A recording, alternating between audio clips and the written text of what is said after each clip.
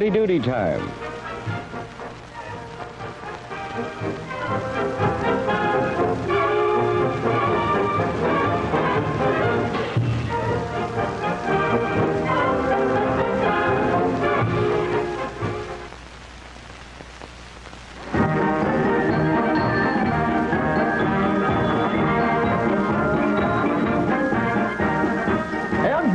Television presents Howdy Doody! And my 5 o'clock shadow, Bob Smith. Well, thank you, Howdy. Yes, Howdy Doody's on the air. Time to tune in everywhere. Every Tuesday, 5 p.m. And Howdy Doody's here again. Today our fun house opens wide with lots of games and laughs inside. A movie, newsreel, everything. So come on, boys and girls, let's sing. It's Howdy Doody time. It's Howdy Doody time. Bob Smith and Howdy Doo say howdy do to you. Let's give our rousing cheer, 'cause Howdy Doody's here. It's time to start the show, so kids, let's go. Well, hi kids, hi everybody. Tuesday, 5 o'clock, and that means it's Funhouse Day here on the Howdy Doody Show. Gee, I'm sorry our Giants didn't win. Oh, but they tried hard, didn't they, Howdy Doody? Huh? Oh, let's not even talk about it for a while, Mr. Smith. Oh, it's a sad day for me. Oh, Howdy, that's perfectly all right. Lots of more ball games here for the rest of the year.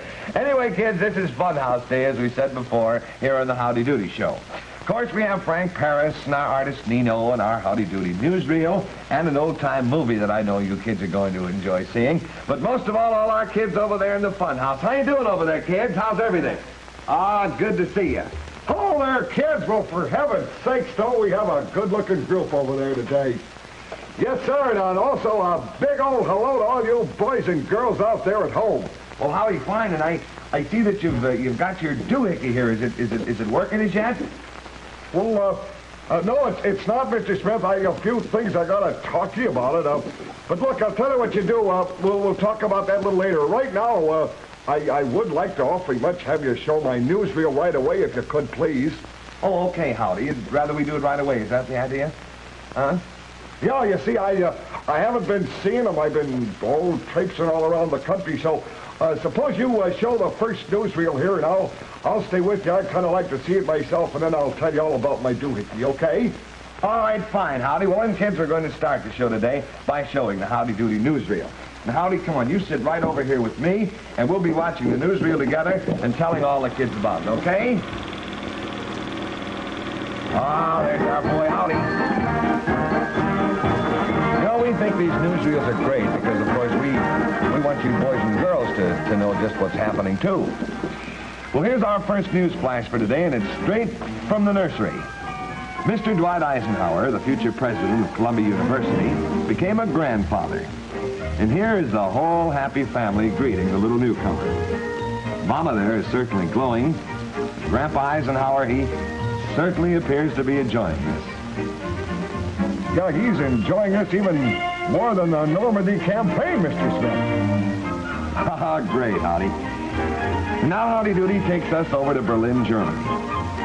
Hundreds of boys and girls are all here at the train station, ready to get aboard for an outing in the country. And the kids are going to Boxstromberger. Is that right, Howdy? Say that again, would you, please? Oh, it says here, the Boxstromberger. Oh, your mouth goes funny when you say that. Boxstromberger. That's a dumb word. Yeah, well, anyway, Howdy, they're going there for some swimming and some fun. So everybody here is waving goodbye. Probably lots of envious children there who have to stay in Berlin. And they go across the river on sort of a Tunerville type of a ferry there to the camping grounds. And here the kids seem to be putting on some sort of a skit. Girls and boys, you'll notice, are wearing those high silk hats.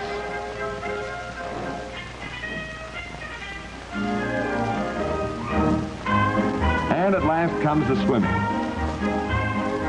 Gee, with all those kids, I only hope there's enough water in the river to go around, Mr. Smith. Apparently there is, though, Howdy. Everybody seems to be having such a good time. Well, here in New York City, a miniature train company is putting out a Father's Day. Yes, sir, and that sign reads, "Sorry, Junior, it's Papa who plays." I was glad to see the daddies get a day with electric trains, Mr. Smith. You let your daddy play with your train on Christmas, Howdy? Oh, sure. And here we have all the papas playing and watching the little trains go around. And the dads are holding balloons and ice cream and lollipops.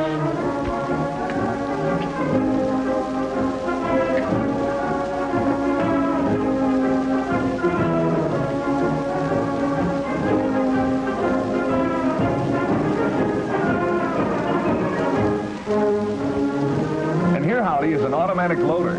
Oh, yeah, I had a friend who had one of them for Christmas. Boy, they're wonderful. Drop all the logs in a flat car.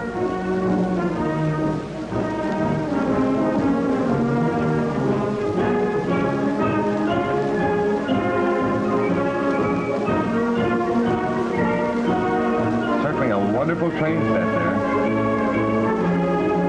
And here, kids, is a bridge that looks just as real as the one's 1,000 times its size. See, it goes up,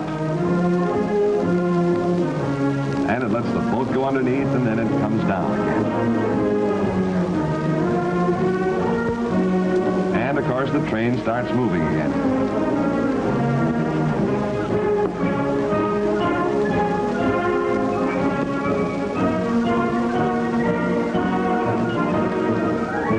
The train's getting a little thirsty here, kids, and it stops over there at the water tank. Oh, there are the papas again. Well, that's a funny fellow right in the front, isn't it, Mr. Smith? And through the tunnel comes the... well, what's the name of the train, Howdy? Let's call the Howdy Doody Limited. Howdy Doody Limited comes around the bend. Gee, Howdy, you really did some great camera work on this one. Oh, thank you, Mr. Smith. Thank you. I enjoyed it, too.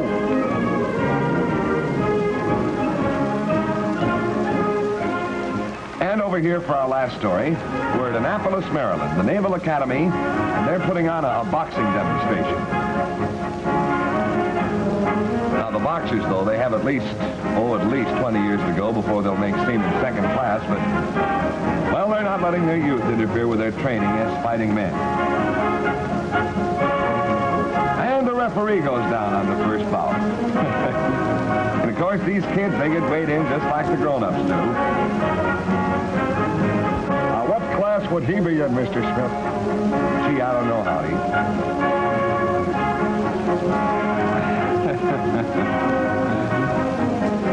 And in this fight, the smaller fella, he's just mauled throughout the entire fight.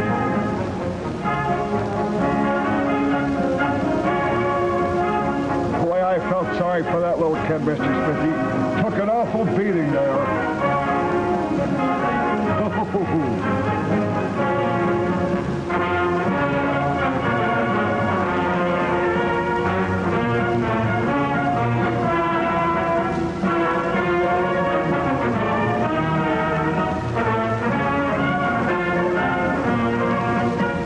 Mr. Bob Stanton were here, Mr. Smith. Oh, do you like to hear Mr. Stanton, Howdy? Yeah, left to the chin, right to the nose, and another left and right, and goodness, he's getting an awful end of it. And there, the big boy just finally goes down from exhaustion after swinging a few hundred times.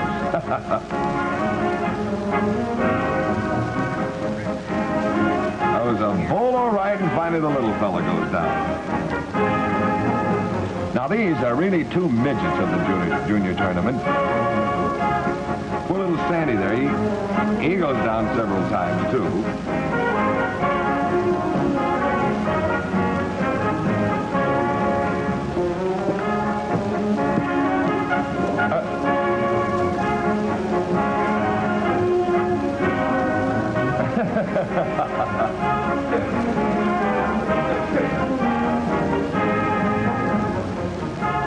I got some boxing gloves for Christmas, Mr. Smith. Did you, Howdy? Yeah.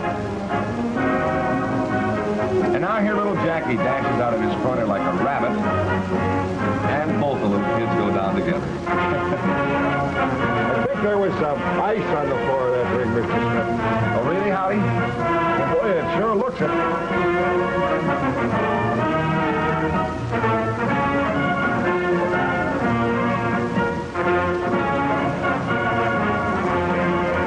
It's very confusing, Howdy, trying to tell who's the winner of this fight.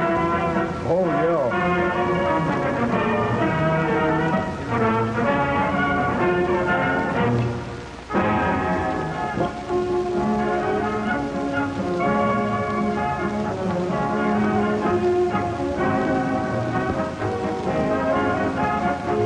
What does that little fella keep running back to the corner for, Howdy? I don't know, but look how he leaves.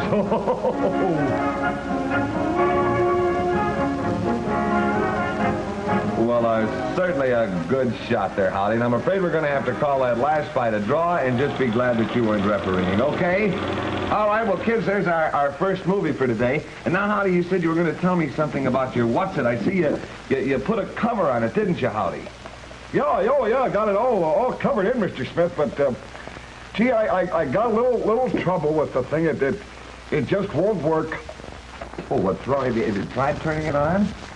Go ahead, turn it on there, Howdy. Let's see what happens there with it, would you please? Where is it?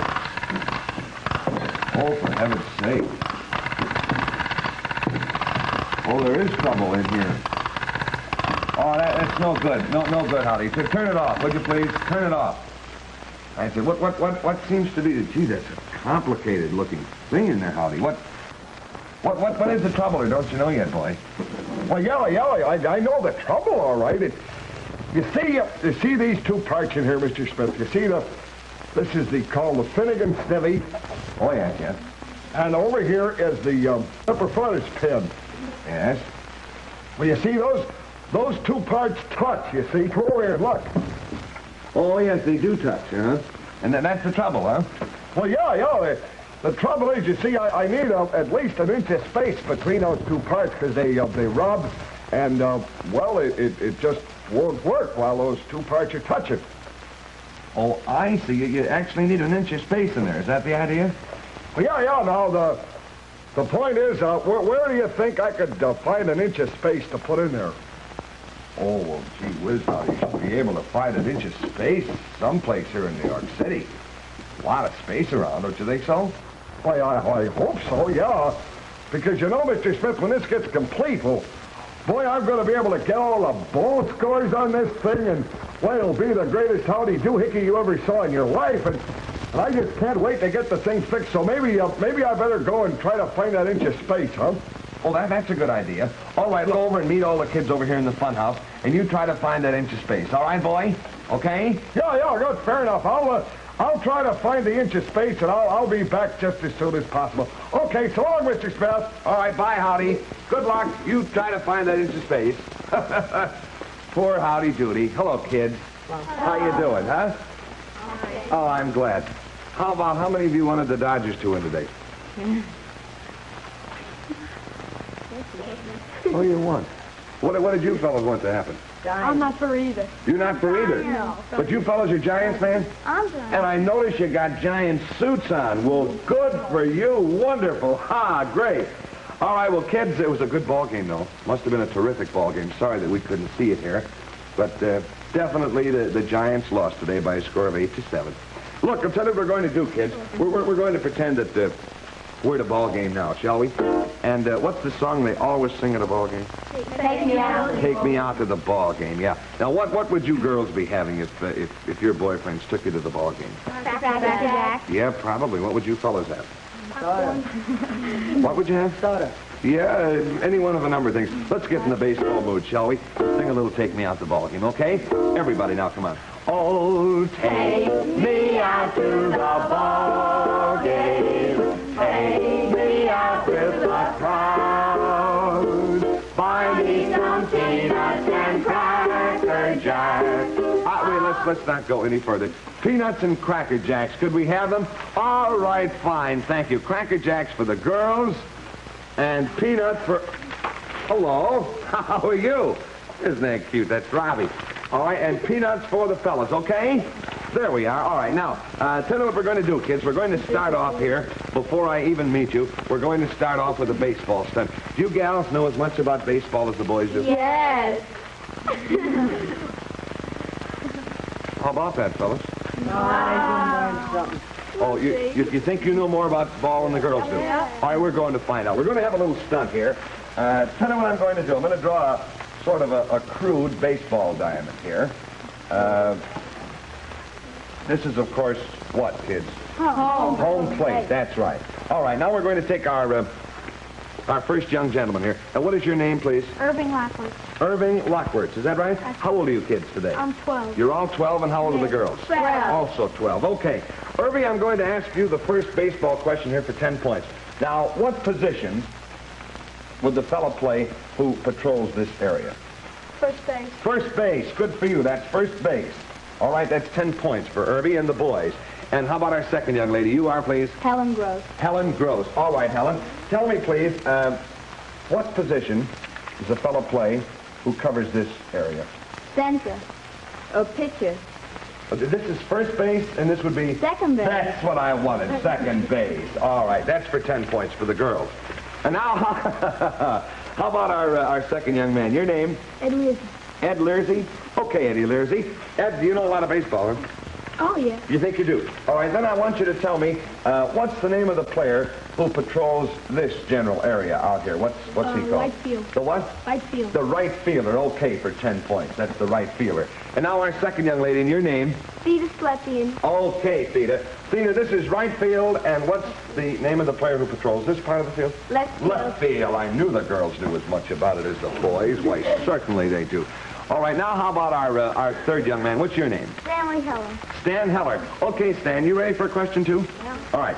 Now, you know that this is this is home plate here, right? And this, of course, is the pitcher's mound. Yeah.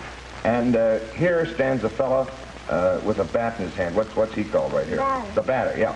Now, there are two men who stand behind the home plate. Is that right? Yeah. One is the catcher and one's the umpire. Is that right? All right. What's that one's name?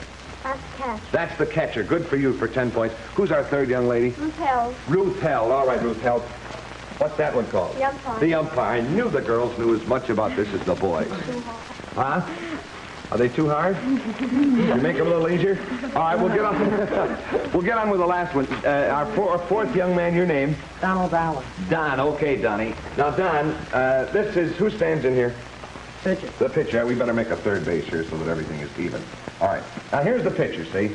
And the pitcher is standing there. Of course, he's got a cap on and a few shoulders here and a couple of arms and a couple of legs. And what do you think the pitcher has in his left hand, Don? Glove. You're wrong.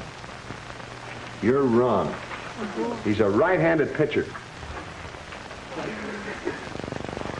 He's a right-handed pitcher? Yeah. That's his left hand. Yeah. There's a glove in his left hand. Then he's a left-handed pitcher because there's a ball in there. Gee, I hate to take the 10 points away. I'll say that you didn't know that, okay? All right. He's a left-handed pitcher, and he had a ball in there, so give him 10 points, please. And then our fourth young girl, and what is your name? Ellen Dobbins. Ellen Dobbins. Ellen, what's in his right hand? A ball. No. He has a ball in his left hand because he's a left-handed glove. pitcher. What's in his left A hand? glove. No, in his left hand, he's got a ball. What's in his right hand? It's a right-handed pitcher. I'm going to change it no matter what you say. You're right. It was a glove, and thank you. What is it?